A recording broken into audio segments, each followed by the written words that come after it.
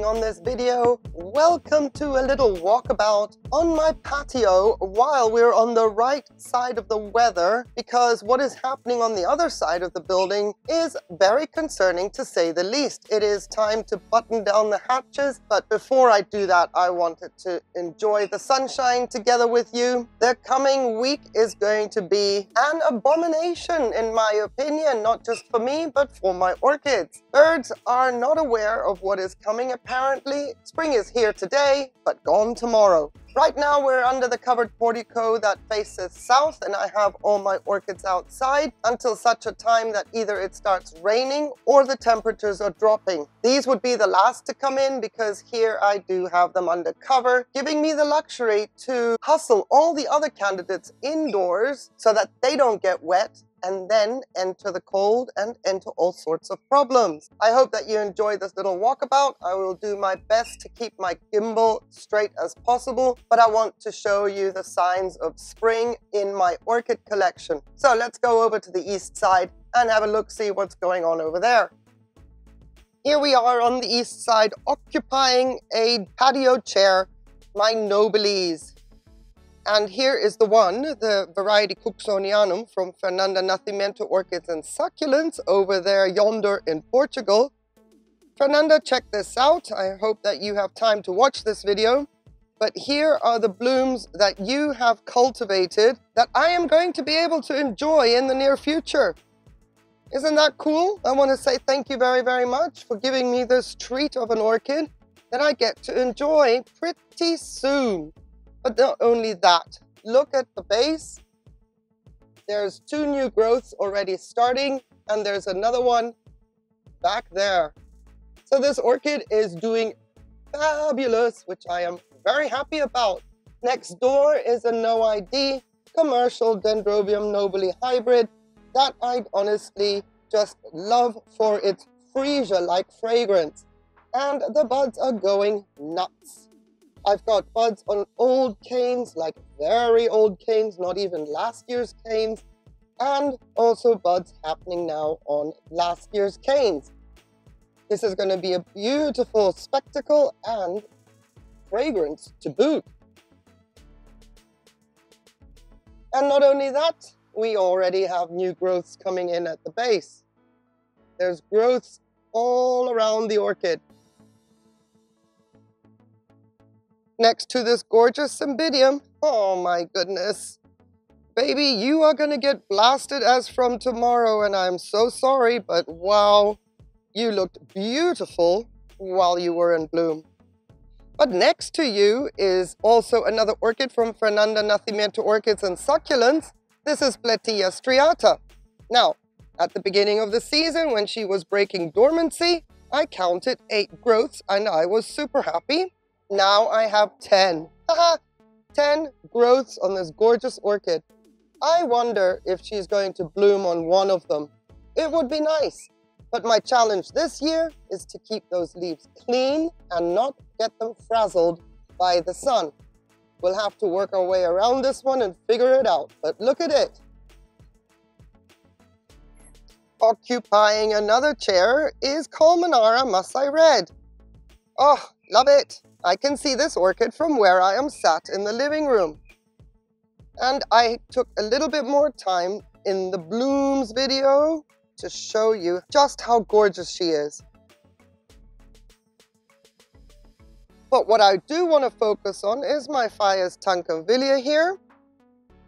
Despite looking a little bit ratty and worse for wear, because my conditions aren't to her liking at all, with the exception of plenty of light, her spikes are really progressing very, very well. When I say spikes, here's one, and here is the other, next to a very ratty looking leaf. But hey, spikes, at least she blooms for me, and I love her for it. And we can go down, and the next growths that have been stagnant over the winter, they are on the move. Wonderful. Even back here. Should be interesting to see where this one is going, because I think I may not have enough space based on her growth direction. We had an in-depth look at my summer bloomers, They are in for a very dark ride for the next 8 days that I can see on the forecast. Underneath, I have the Vanderglossum, Zobenicofia humbertiana, the Citorchis praetermissa, and there is my Renanthera monachica. The spike of the Vanderglossum is looking gorgeous, and I think that in the coming week I may just get them to bloom. I'm very happy that the buds haven't blasted because these orchids have been coming in and out every single day, spikes and blooms or not. Light is most important thing. Now, my Citorchis here is showing signs of cold damage at the end. I may need to intervene, seeing as it's not going to get warm very, very soon. And you can see the wet spot over there. And I may need to just cut that off and protect it with some cinnamon. So that little gaggle of orchid-top orchids used to live over the winter here on this rack when they were outdoors, but you can see full sun now. Hi. You can see full sun now, so that would be too hot for them already. So here I have my Coilostylus ciliaris variety or steady-eye and my Myrmecophila tibicinis enjoying blasting sun, much needed. These mounts are currently on the south hedge, but facing north because that is the facade is at its brightest, so they're getting a lot of light, but in bright shade, as you can see. And I've got my Eonopsis popcorn haruri. Well, I've lost several growths on this one. I still have one spike that I may be able to salvage. I'm not entirely sure that this is going to make it because of what we are expecting the next coming days. Tolumnia Hodgsonia is really doing well. I've got new growth coming here. A new fan is trying to come up right there. Got roots finally going into the hob material. I lost a fan or two down here, losing a third one. I'm just hoping that all this is going to correct itself once I can really knock some seaweed and calcium into it on a regular basis. I've been very tentative at this point in time to do that, but hey, I'm seeing some signs of progress. And then over here is my Brassavola fragillaris, and look, remember that growth I told you was very surprised to see? Very early days in the year? Well, it's still at that stage, but something is happening here with this orchid because there's another little nubbin starting to swell in the back here. That wasn't there a couple of days ago. The orchids are responding to the longer days. The temperature is what's confusing them. And this was the one that was resurrected from the dead, a twig that I almost threw out. This should be Laelia perinnei. I cannot be 100% sure because it never bloomed for me, but it's doing well. It's also responding to something with nature changing day lengths, and it is extending roots. So at any moment, I'm kind of hoping that an eye will develop and that we can get a new growth started, or maybe 4 the way it did just before I was about to bin it. And here's little Howeara lava burst, still hanging on. I don't see any issues happening here at all. Very tiny little recovery growths, but we've got roots in the scrubby pad. Well, let's see what it does this season. I'm very surprised this little guy is still around. What a little trooper. Along the same side of the hedge, I've got Stan the Man. Right, we are losing some leaves. They are older leaves, that's okay. There's no signs of new growth at this point in time, but all the new growths that were maturing over the winter, they have matured. So now it's just a question of waiting for the second flush of new growths and keeping it nice and hydrated. Yes, it is too cold for this orchid in my climate. It has adjusted somewhat. It'll never look perfect, but it does bloom for me, and those blooms I will not be without. Big, red, spicy cinnamon fragrance. So as long as it's managing to hold on to the conditions that I have for it, even though when it rains it is cold, it seems to be doing okay. And it's creating its own little environment down here.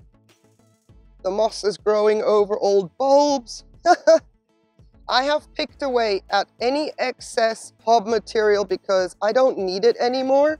That was there to keep the humidity up when I did the massive divide and took it apart, etc. Now it's got all this going on. So bit by bit, I've been taking away hob material because I don't want any future spikes to be affected. And it is on this stand for now, simply because it's easy to reach and take care of. Sorry, we've just got a cloud that came through, but you can see what it's doing. It's growing out from underneath as well. In about 3 years, this basket will have to be dug out if you want to see it. Not that I intend to dig out the Sanhopia anymore. It can do what it wants with this basket. It's also ready to be hung up on its little hook on the east side. So we're good to go whenever the weather decides to play ball. And then we're on the west side, where the remaining of my big vandas live, over there. And the Colchoglossum kimberlianum as well. They stay there. They don't come inside. But the stand here, the whole rack, normally should live on the east side, and I'm looking forward to be able to move it back there. But in the meantime, on the west side, this is where the first sunlight hits. It is the warmest. It has reflecting light from the facade opposite. It's a little pocket of warmth back here. All these come inside every day when the temperature drops. I'm very, very excited about my Myrmecocattleya Louise Fuchs here. This growth has been maturing throughout the winter. Now I am waiting for roots on this growth. My Laelia amethyst, of course, I mean, you know, I was excited to see something happening in the middle of this growth. That has stopped for now, and I don't blame it. I would stop doing whatever I was doing as well, which I'm going to do in the coming week. It's going to be awful. But what I also wanted to show you, because here's another orchid I got from Fernanda Nacimiento Orchids and Succulents, and this is the growth that was starting when I received the orchid. And look, she is maturing, she's got a sheath. Whether she will bloom or not is another thing, but she's looking mighty fine. I love it. The Myrmecocattleya here was also from Fernanda Nacimiento Orchids and Succulents. My collection, well, a lot of it came from Portugal, you would think, right? And then here we have everybody just biding their time. The new growth on my tuberculata right here is extending, but definitely not fast. I wouldn't either, considering the conditions. Very pleased about my Leptotis bicolor from Tokyo World Mark. All these growths here, they might be a little bit smaller than what I got. I don't have the ideal conditions for this one, but maybe they will bloom for us. It might be, we don't know. Leptotis bicolor just has to take its time, but she's completely transitioned. She's a happy orchid. She's growing new roots as well. So as far as I'm concerned, if you're not going to bloom, grow me some new roots and we shall be friends. Something else I'm very excited about back here is my Cattleya leopoldii. I have a history with Cattleya leopoldii, but this growth is doing beautifully. It started a while ago, as you can see, but it continues to grow despite the adverse conditions.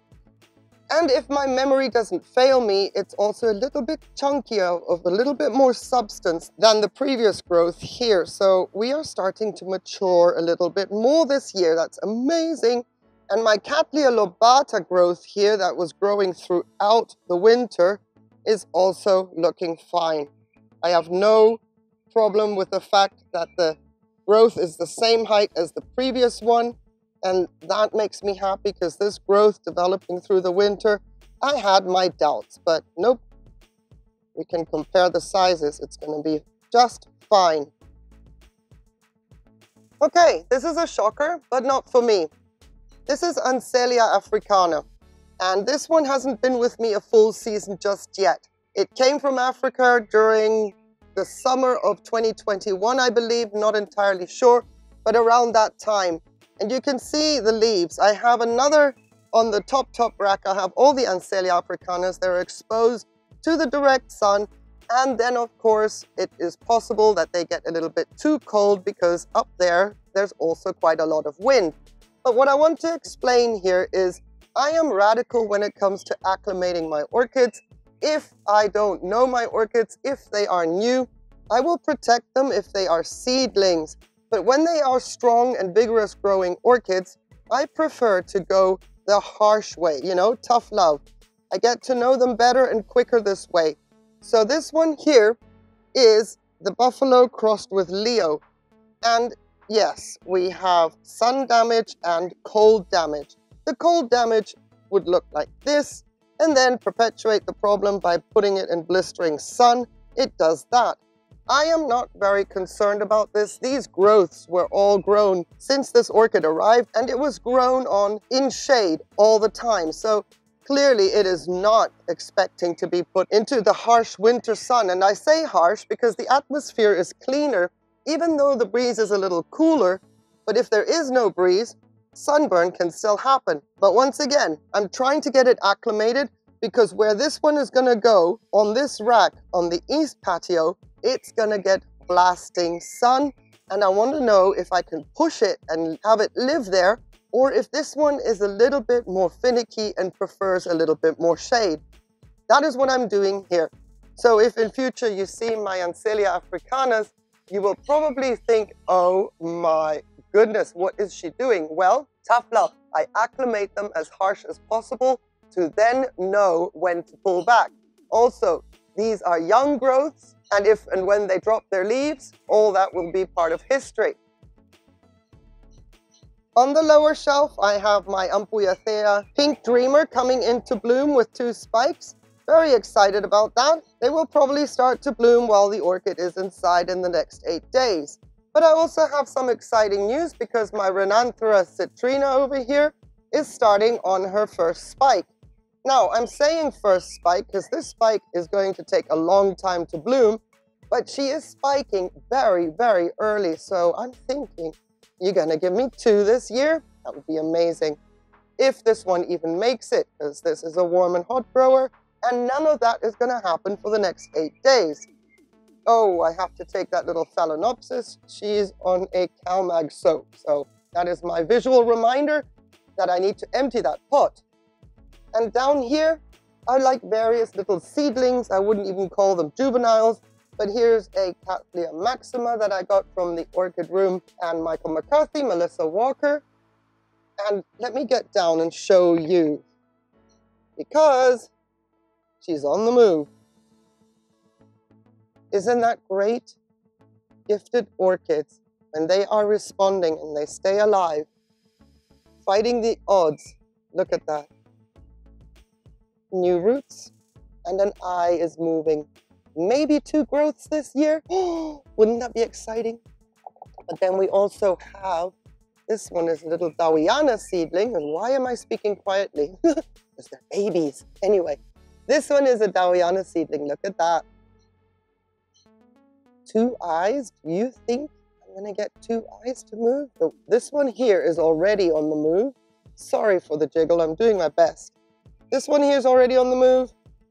This one is chubby. Would I be so lucky? Chantilly Lace Twinkle back there. The yellow leaves. Yeah, we're working on it. Other than that, my Luminosa is fabulous. No sign of growth from her just yet. While we're down here, Jomelia arborescens. Look at this orchid. Oh, I love fighters. Look at all these plants that she's developing at her base. I mean, these have already started, like some of them a year and a half ago, but look at now, even more are coming out. And she has grown so beautifully over the winter. Oh, it's going to be wonderful to see Casper again.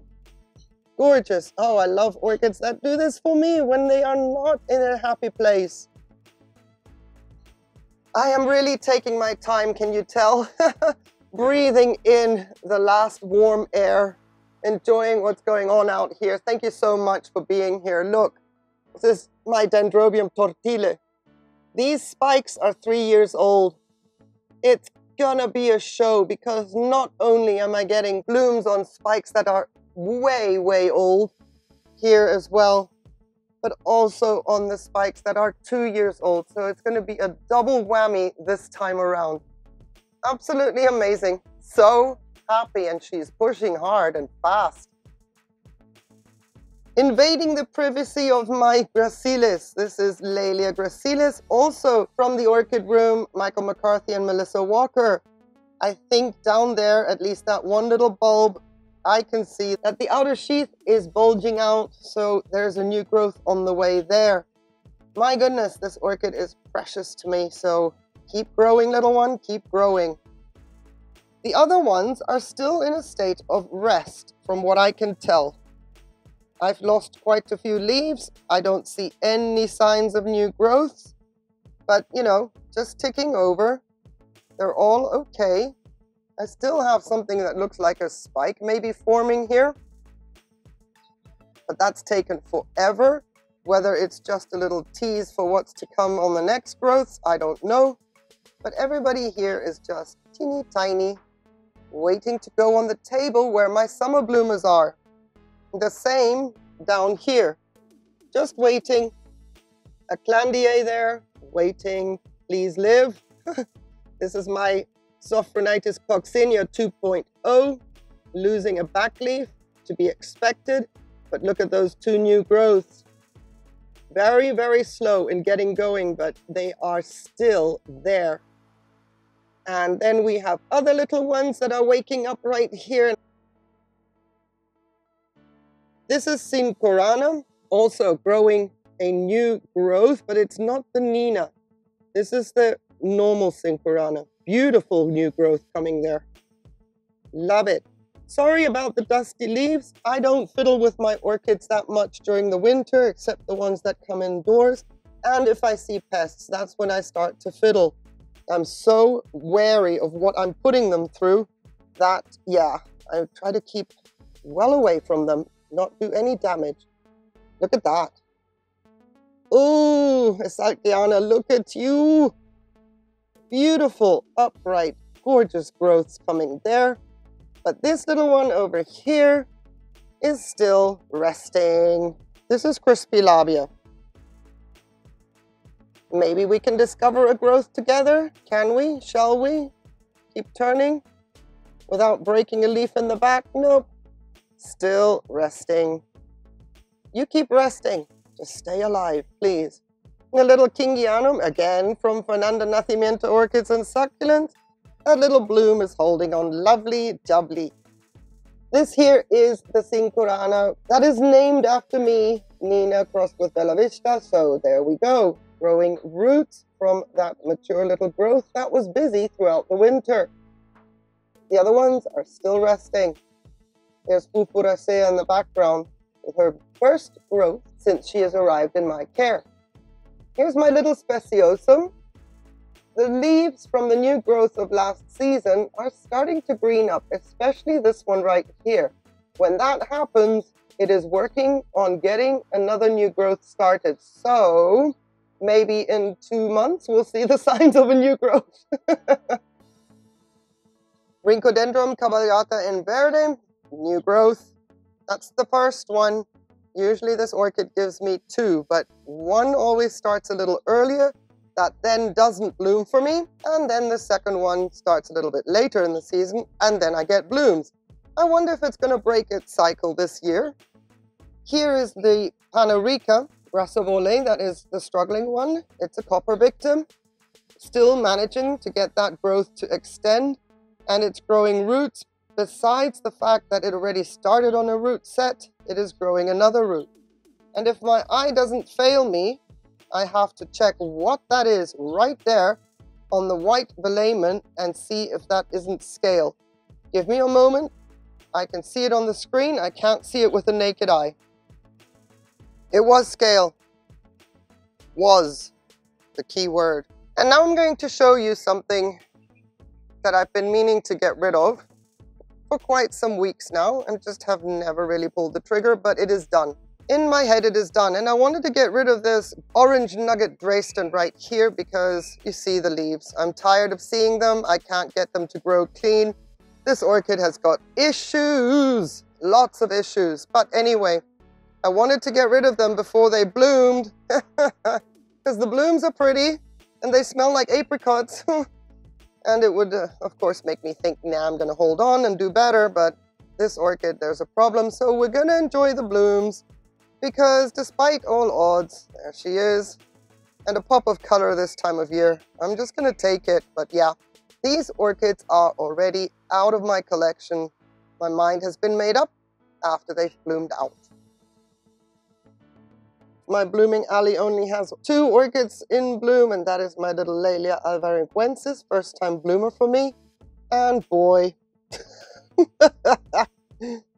okay, fabulous. Oh, just fabulous. 3rd bloom is opening, but she has to face that way, just to make sure that the blooms all open in one direction. Okay. Back gracing a little bit of sunshine, but a little bit lower down we have Pastoral Innocence with a new growth. Woohoo! That is looking promising. Back there, I hope I can get the camera through. You see that sheath? Well, that's been there for a long time. That's Laelia purpurata variety Werkhäuseri. Thank goodness that growth is still moving very slowly. I would be too, and I will be too for the next coming week. But it is a sheath nonetheless. Whether it's going to amount to anything, who cares? The orchid is alive. And here is my Dinard Blue Heaven. Beautiful. Oh, when this orchid starts a new growth, look at it.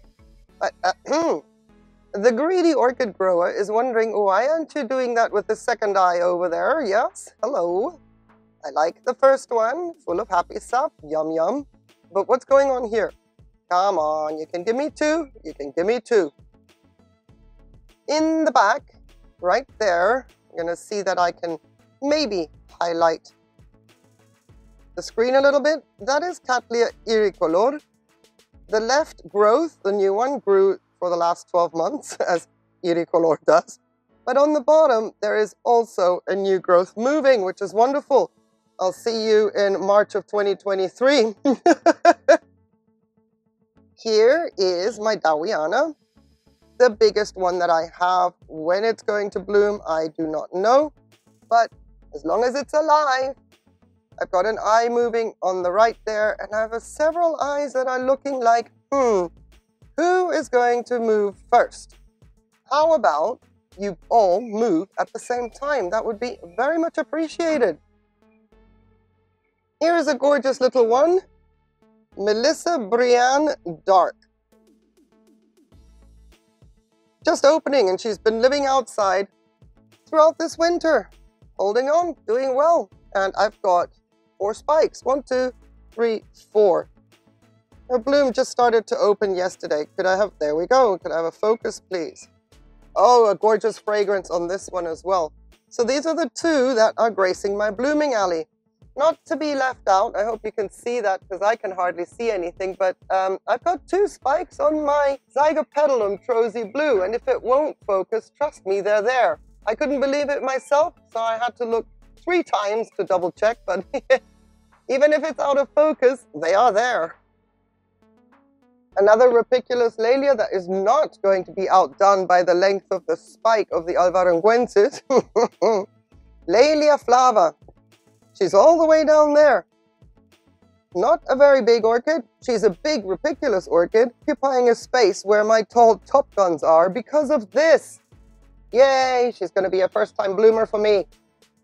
I think it's amazing. It takes forever. The first time I saw signs of a spike on the 2 that are developing these long spikes was back at the beginning of December. Ushu Glory on the move. Thank you. Chunye Good Life on the move. Thank you. Gulf Green Hair Pig, the second growth that developed over the winter and is still growing. Still growing. That's all I can ask of it. Zagarrigue Wax on the move. Thank you. Can't say I'm happy about the size of this growth.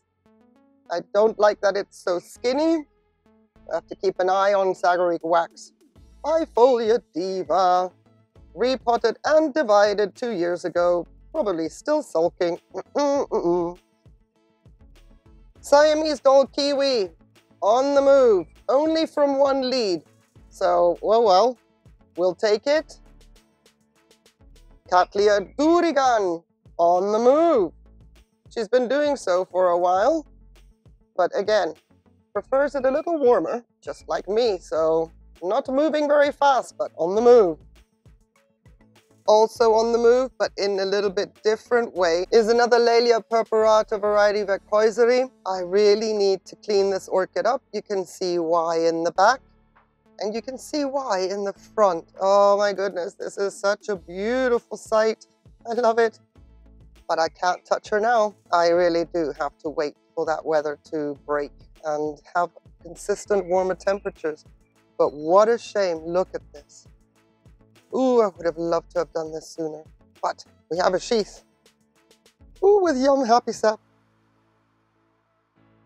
Another Laelia purpurata, this would be variety striata. I already would have loved to have cleaned this pot out as well. As you can see, we're past the stage where I feel comfortable because roots get messed with much, much more when they've already extended to this degree. I prefer to work at nubbin stage. And we have a gorgeous sheath. But this sheath has been gorgeous throughout the entire winter. Oh, but it's beautiful and it's green and oh, I love it. Totally a statement sheath. Wonderful. I hope you enjoyed this walkabout with me. It's like a breath of fresh air being able to take my time. I thoroughly enjoyed your company, pretending that you're here with me and we're just having a little chin wag amongst orchid aficionados and geek out over new growths. Thank you so very, very much for watching. Have yourselves a beautiful day. On that one condition though, that you stay safe, please. I would love to see you in the next video. Take care. Bye.